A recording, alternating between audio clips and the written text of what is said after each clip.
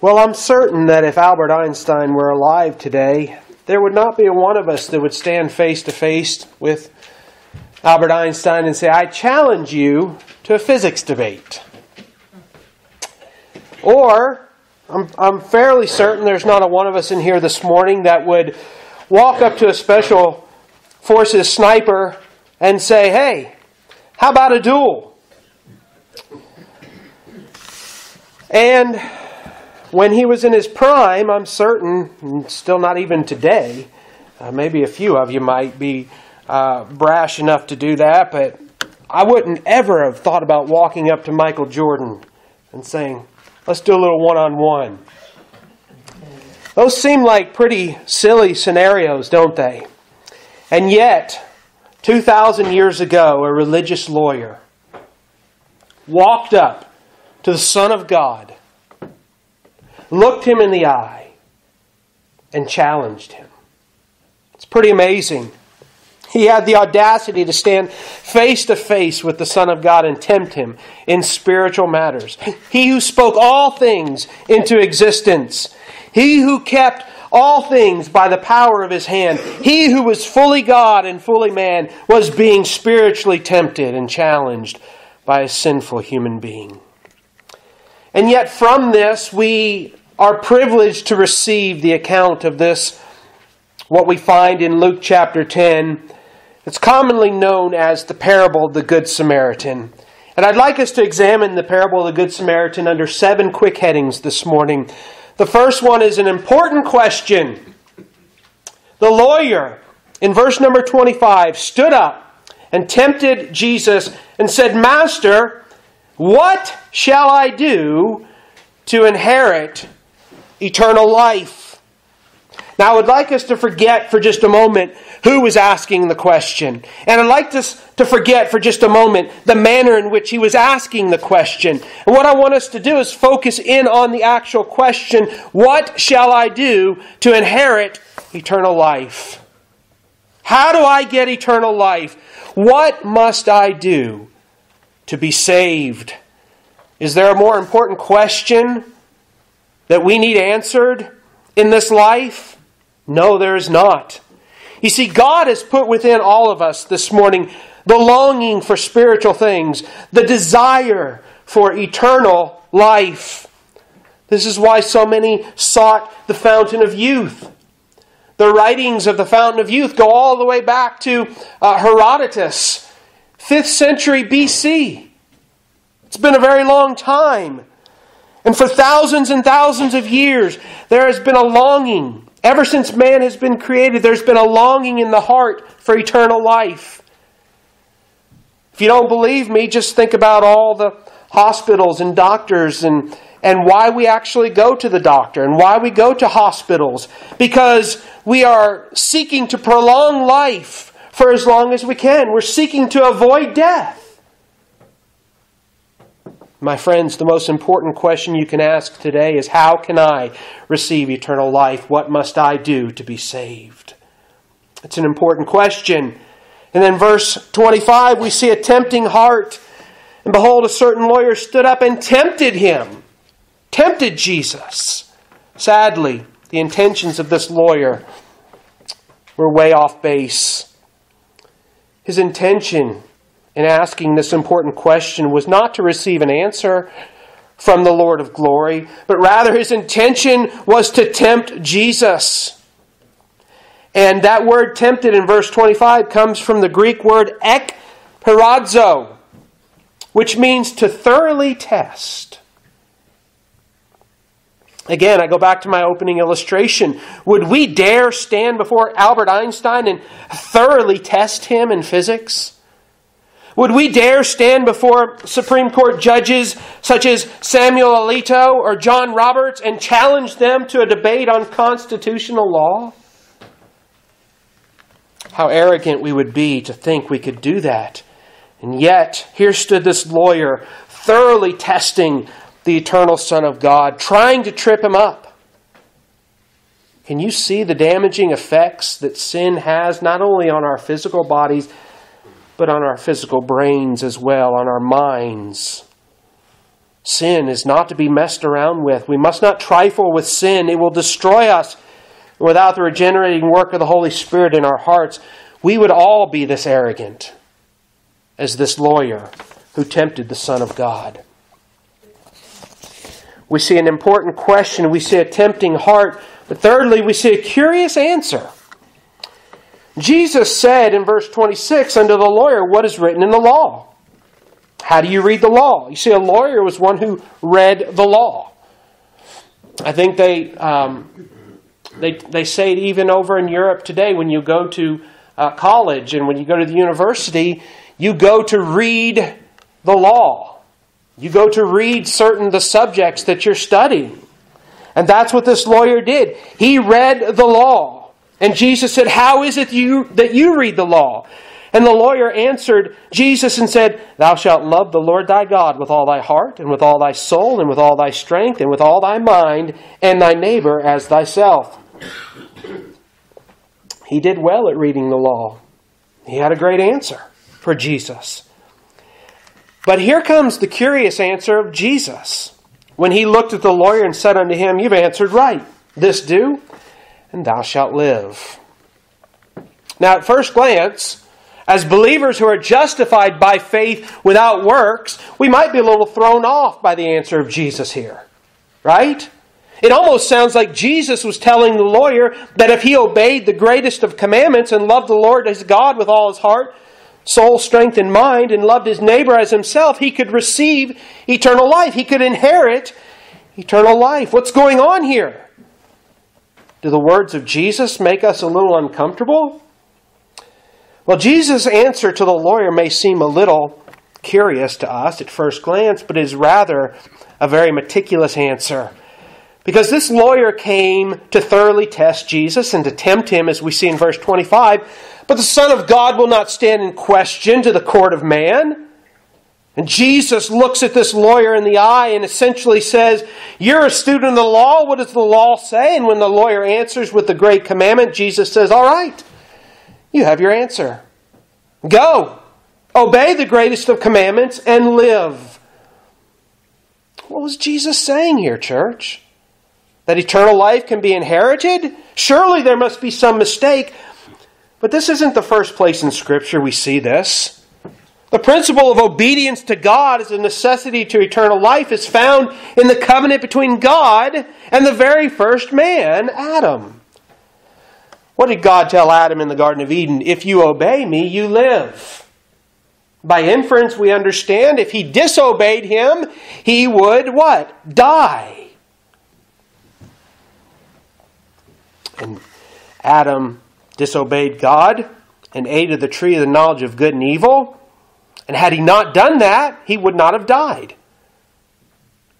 In other words, he would have lived in a perfect state for eternity.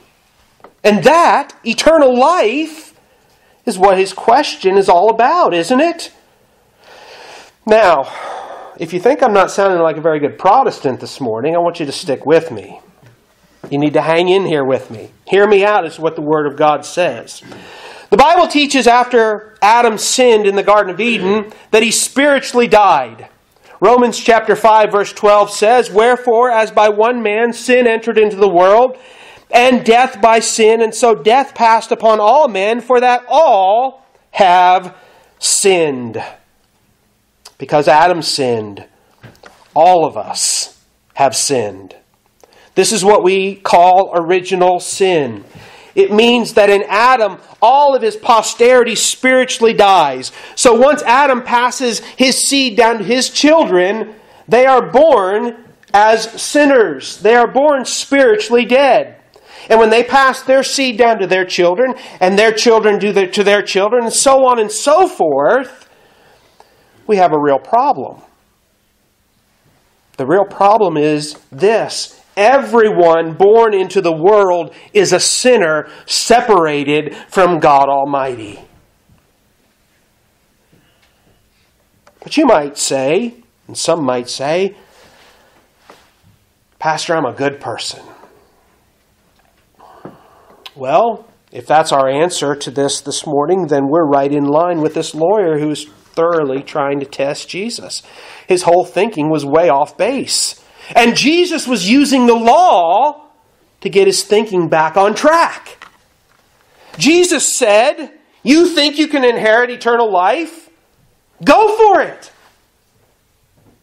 Keep the law and you will receive eternal life. The only problem is you must keep the law perfectly, without ever messing up one time." Jesus says, all right, give it your best shot.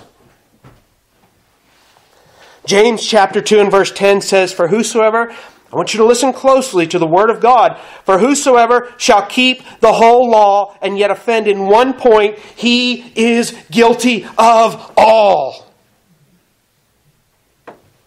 You can keep the whole law of God, break it in one point, and you're guilty of breaking every last law of God. Want to give it a shot? Want to inherit eternal life? Galatians 3, verse 10, listen to this. "Cursed is everyone that continueth not in all the things which are written in the book of the law to do them." Cursed is everyone that continueth not in all things. Think we can do that? I don't think so. You see, Jesus' answer wasn't so curious after all. The lawyer was trying to trick Jesus by making Jesus think that, oh, this is a good person.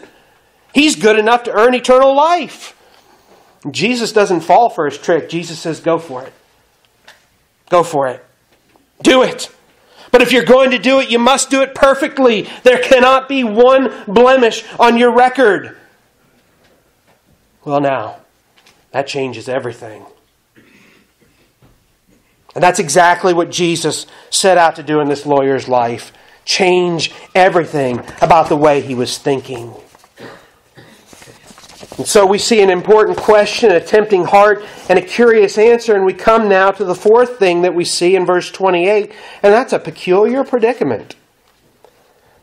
He said unto him, Jesus said to the lawyer, "Thou hast answered right. This do, and thou shalt live." Now those words of Jesus right there, "Thou hast answered right. This do, and thou shalt live." Those words should have sent shivers up and down that lawyer's spine. You know it? Why? Because the lawyer should have known his own heart. The lawyer did know his own heart. The lawyer knew that he hadn't always loved God with all his heart.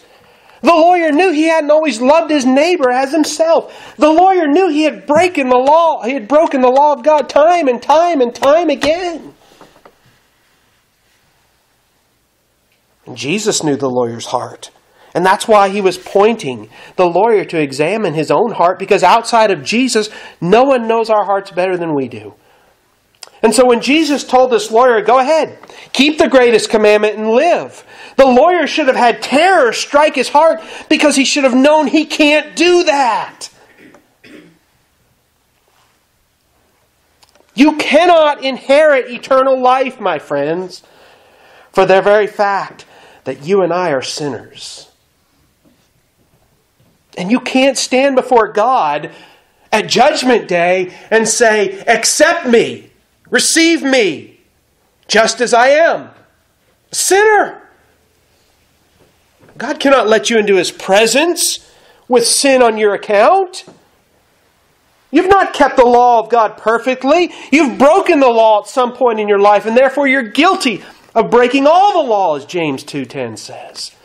Who among us can say we've always loved the Lord our God with all our heart, with all our soul, with all our strength, and with all our mind? Who among us this morning can say we have always loved our neighbor as ourselves? Not a one of us. If we're intellectually honest, not a one of us. And this is precisely why we need Jesus. And this is what Jesus was trying to get this lawyer to see and understand.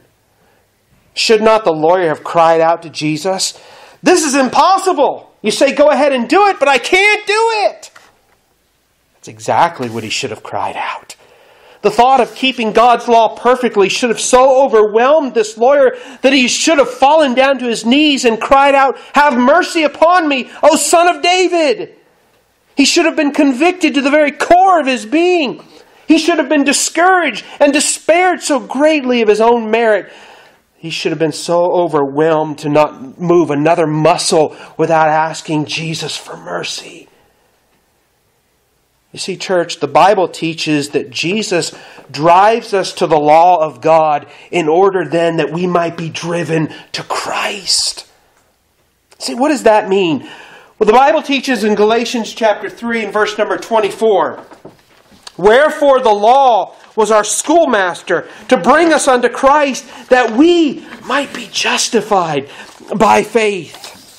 What does that mean? The law was our schoolmaster. It means this. Once the law teaches us that we are sinners, and that's exactly what the law should teach us, that we are sinners, that's what it's there to do. We are then driven to the only one who never sinned, in order for Him to cover us with His righteousness. Jesus Christ.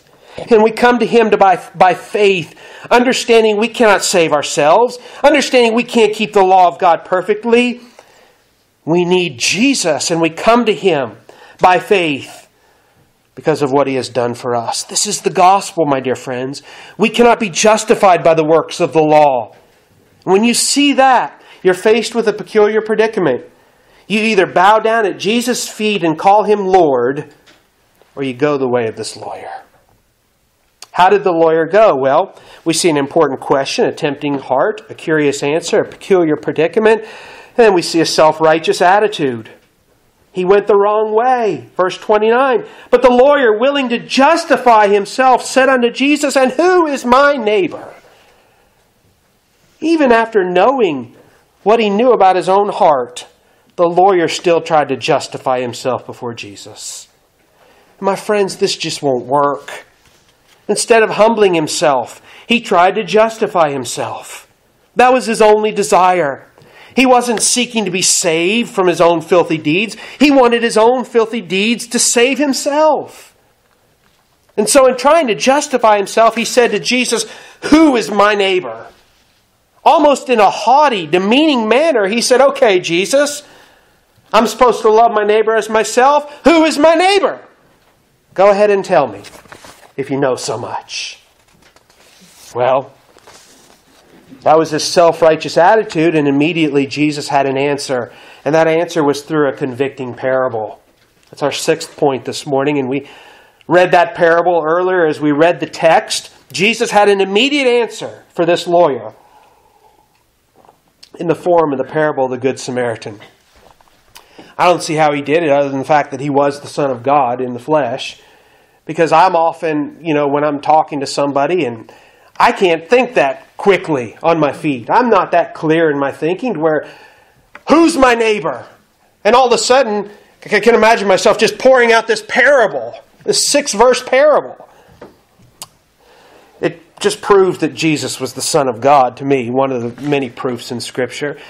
But the lawyer was still trying to muddy God's law because he knew he was guilty of breaking God's law, but he didn't want Jesus to know that. See, he didn't really believe Jesus was the Son of God. He didn't really believe Jesus already knew his heart. He wanted Jesus to think what everyone else thought about this lawyer. Oh, what a godly man who loves God and who loves his neighbor. What a great person this lawyer is. You see, that's what happens when we try to justify ourselves. That's all we really care about. What do they think of me? What's everyone else think of me? Not what does God think of me. Not what I know to be true of my own heart, but what does everyone else think of me? And this lawyer, whatever it took, he didn't want Jesus to know. He didn't want anyone else to know how badly he had failed and how wicked he truly was. But you see, the wonderful thing about Jesus, he had no problem pointing out this lawyer's sin. Because the lawyer was the priest and the Levite in the parable who saw the Jew there on the ground, beaten to a bloody pulp, walked right on past. Stopped, took a little peek, and kept on walking. the priest and the Levite. Those were the religious people of the day. If anyone should have stopped, you would have thought it had been the priest and the Levite. But that's who the lawyer was. The very one who should have been loving this beaten Jew was the very one passing over him and not doing what? Not loving his neighbor as himself. Jesus was, he had this lawyer dead to rights. He said, okay, smarty pants. Maybe he didn't say that, but he might have been thinking it. I don't know.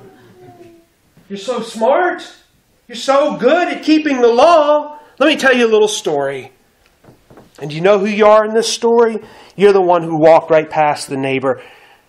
I'm not even going to bring up the first part of the Great Commandment Jesus must have been thinking, because how can you love God with all your heart if you can't even love your neighbor as yourself? He was dead to rights. No chance. No chance. I wonder what this lawyer must have been thinking at this point. He should have been thinking, guilty. All it took was one little parable to show this man that he needed to stop justifying himself because he was a wretched sinner who needed Jesus. And this takes us to our conclusion this morning. We've seen an important question. We've seen a tempting heart. We've seen a curious answer. We've seen a peculiar predicament. We've seen a self-righteous attitude. We've seen a convicting parable. And then finally, we see the true Good Samaritan in verses 36 and 37. When Jesus got done with his parable, he looked at the lawyer and said, okay, out of these three, there were the priest and the Levite, and then there was the Samaritan. The Samaritan, who were supposed to be enemies to the Jews, he's the one who stopped, bound up his wounds, poured oil and wine on his wounds, put him on his beast, took him to an inn, gave the innkeeper his money, and said, if you put any more money to this man's account, I will pay for it when I return. Who was that Good Samaritan? Well, he was pointing us to the true Good Samaritan. Because Jesus said, which of these three thinkest thou was neighbor unto him that fell among the thieves? And the lawyer said, he that showed mercy on him. Then said Jesus unto him, go and do thou likewise. You see, Jesus is the one who came to be the Savior. Jesus is the one who would show mercy on his people. And so ultimately what Jesus was saying to this lawyer, he still had him dead to rights, because he was saying, okay, if the Good Samaritan was the one who showed mercy, go and do likewise. In other words, Jesus was telling the lawyer, can you live up to my standards? Can you live up to the standards of the law of God? If you can, this do and live. Can you do it? Well, as we've seen already, if you try to do it and inherit eternal life, you will only deceive and frustrate yourself because you know you're guilty. Instead, I implore you here this morning, stop trusting yourself if you are trusting your own works righteousness for salvation.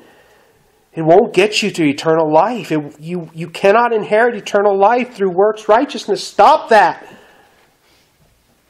Trust the one who has done it for us. Trust the true Good Samaritan who has done it in our place.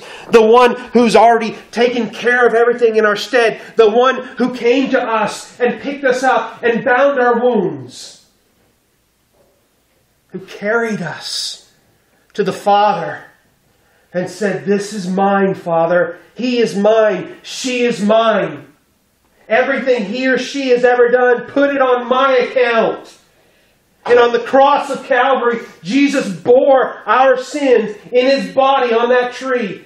All of our sins was taken on the account of Jesus for us. He's the true Good Samaritan. Why would you try? Why would you try to live up to that? You can't. I can't.